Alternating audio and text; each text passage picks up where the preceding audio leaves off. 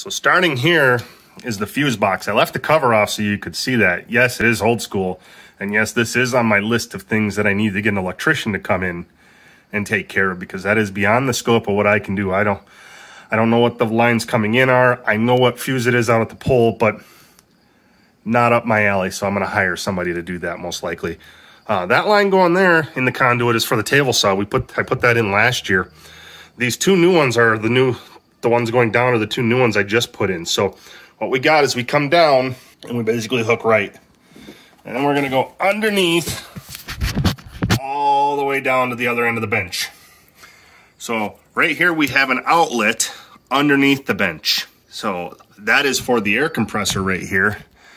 It was kind of a last minute thing. I was going to put a junction box there for the outlets that are above, but I thought, hey, let's hook in an outlet real quick because now I don't have to run that cord up and around. So that's why that is there.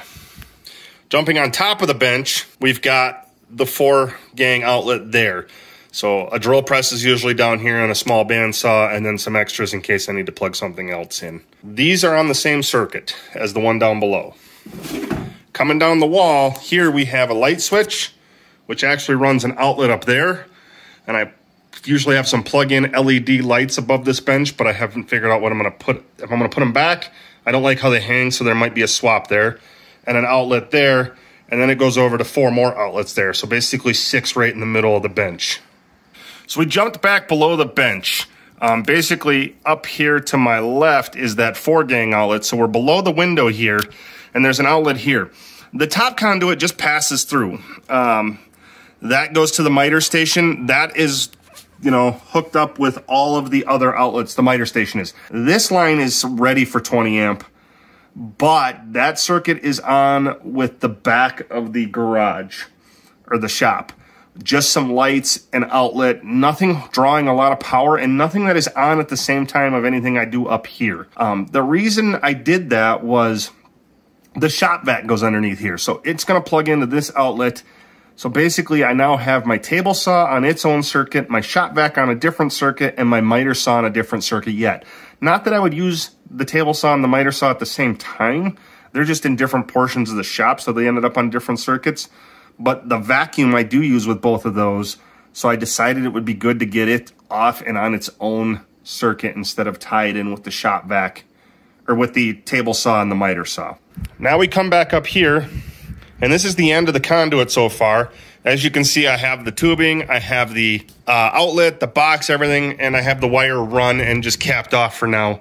That is my next thing, but I'm going to be building the miter station. So basically, as of right now, the line is live, but I'm going to pull the fuse before I head out tonight. I'm not going to leave a live wire just hanging on the wall like that, even though it's capped. Really, I just wanted to make sure the outlets work for now, and then I pulled the fuse back out. So this will get completed, but the miter station has still got to be built in this spot, so I don't want to complete it until I know exactly where I want to put that box. So I figured I would just leave it. Let me show you a couple other things just to go over here. So as you can see here, I spent a little bit more money. I didn't go tamper free, but because this is my shop, I don't have a lot of kids out here, and mine are all old enough. So, but what I do have is this 20 amp outlets everywhere. All of them are 20 amp, as well as the switch of 15, 20 amps. So it's 12-2 wiring and it's 20 amp. I apologize, it looked like a mess. I've been crawling around doing all this wiring and it's warm out, but I just wanted to reiterate, it is, I'm basically rated for 20 amp across the board now on this line. That's my goal on all of the circuits in the shop, is to get them to 20 amp, then get a circuit box put in here, and that will complete my upgrade of the wiring. As well as you can see, I've painted the walls in some spots too behind me. That's a sneak peek to the new wall. The one big thing I want to note is I did this myself, yes. I have spent countless hours studying this stuff online, reading about it. This is some pretty straightforward wiring, some outlets, some switches. Nothing complicated, no 3-way switching, no 4-way switching, nothing like that. I do know that, 12-2 wiring, I know the rating for it is for 20 amp. I did the research to make sure this is what I needed to do this.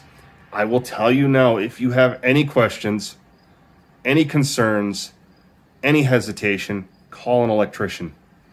I am not a professional electrician. I have friends who are. I have friends who are electrical engineers. When I get stuck, I call them. They come over and help. I've picked up a few things from them. But again, if that box is out of my league, I'm calling an electrician. Anything out of your league, don't mess with it, especially when it comes to electrical wiring. Just hire somebody. It's safer if you're not comfortable with it. Again, that's all I wanted to say is, yes, I did do it myself. Yes, I'm comfortable with it. I feel 100% confident in all of the wiring I did the last couple days, that I will have no fire issues, that I have all the right ratings on everything, that I have the right pieces in place, and that I have the fuses there to trip if something goes wrong. So, but again, if you're not comfortable, hire an electrician. So thanks for taking a look. Again, a sneak peek at that new color. Is it blue? Is it gray? Leave a comment. Let me know what you think. And we'll see you next time.